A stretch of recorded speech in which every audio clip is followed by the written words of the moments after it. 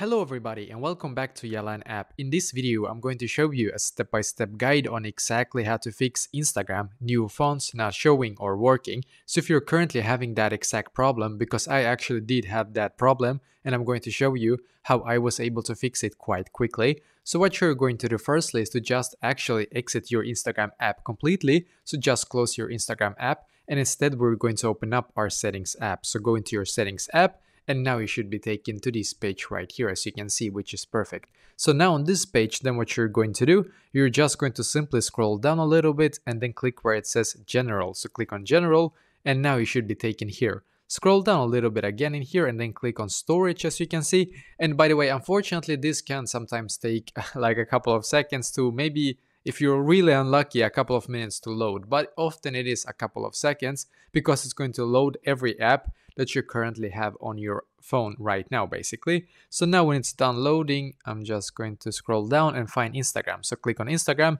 then click on Upload App, and then once again, click on Upload App, of course. Just going to wait like 5 seconds and then click on the blue button here once again. Because now what will happen basically, I did this, as I said before, I did this myself, this step-by-step guide.